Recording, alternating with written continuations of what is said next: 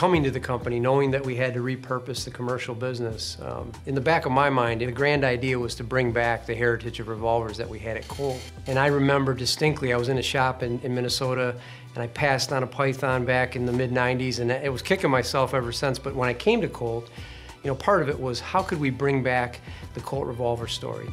It was really important for us to not only bring something back, but we wanted to bring it back with the aesthetic of the original guns from Colt. But we also wanted to improve on the guns, so we wanted to make them stronger.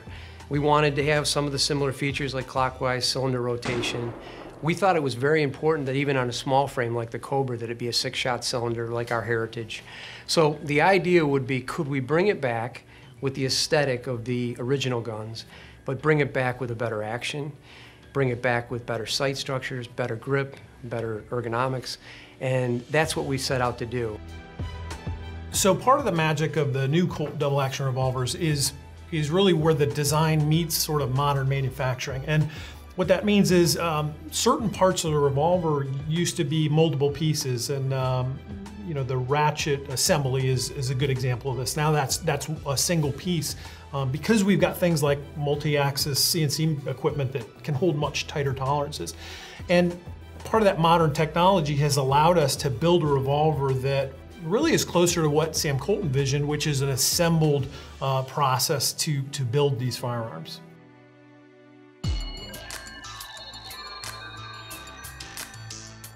So in 2017, we released the Cobra. It's a small frame, 38 special revolver.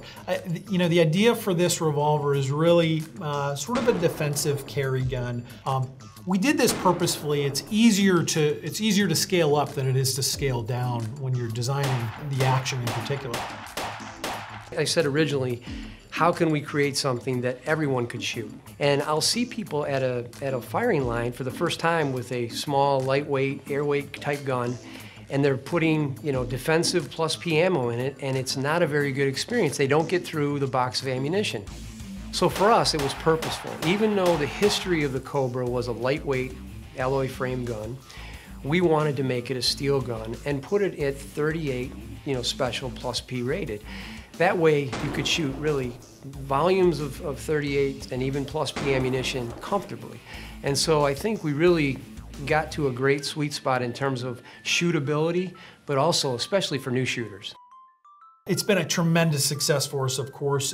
So much of a success that after about 1.5 years, we transitioned into upsizing that into .357. And we called it the King Cobra. The name of that product isn't necessarily tied to the heritage of the King Cobra of the past. They're two very different products, but it's a small frame, .357, fully stainless gun, and again, that 6-round capacity, just like the Cobra. We started testing and a lot of test firing on that .357 caliber. And what we were finding was original thoughts were around using the original Cobra frame, and we knew we had to make it a little bit beefier. So you'll notice that there's a slight size difference in the King Cobra from the Cobra. Generally speaking, they have the same grip structure, but the top strap of the box of the revolver is much bigger and broader and stronger.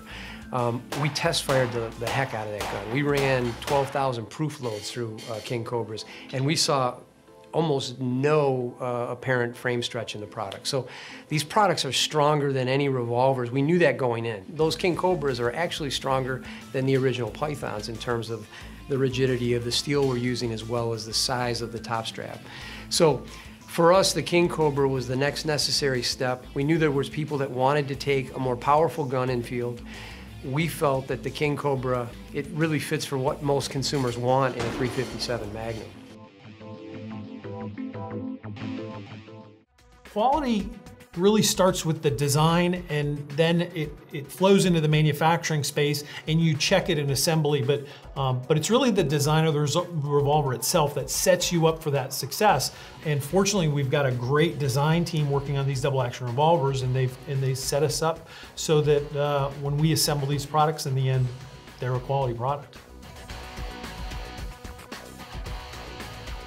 I can say, whether inside this building, outside, industry experts that said, Paul, it would be a huge mistake to come back with a Python. There's such a huge amount of enthusiasm, excitement. The resale market was, people were buying Pythons for $3,000 to $5,000 on the, and my thoughts were, that's all true, but I really knew that there was a consumer that never got to experience that legendary trigger or a trigger like that, and the balance and the shootability of a Python. So I really knew we'd be commercially successful in bringing it back if we had the right feature sets. This is not your father's or your grandfather's Python. This is a better gun. It's stronger.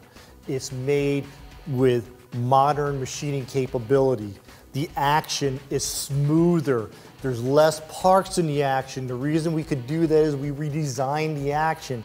So this gun, in testing, went through 25,000 double action cycles on a machine without any wear or breakage.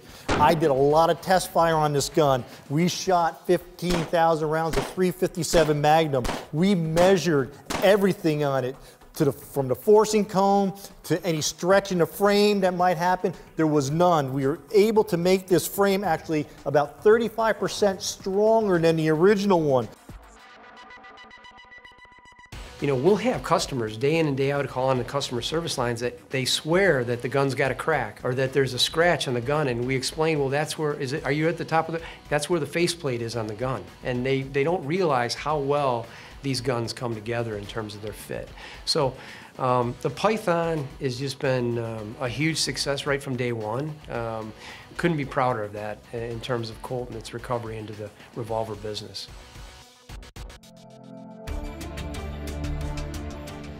The Anaconda, honestly, it's as important to me as any ones that we've done up until this point, and here's why. The Anaconda, for particularly hunters, they had arguably one of the worst triggers in this, coil spring mechanism we had in the original Anaconda. The beauty of the gun was unquestionable. It was very Python-looking type of gun, just a beefier version. But the trigger was so poorly done, especially in double action.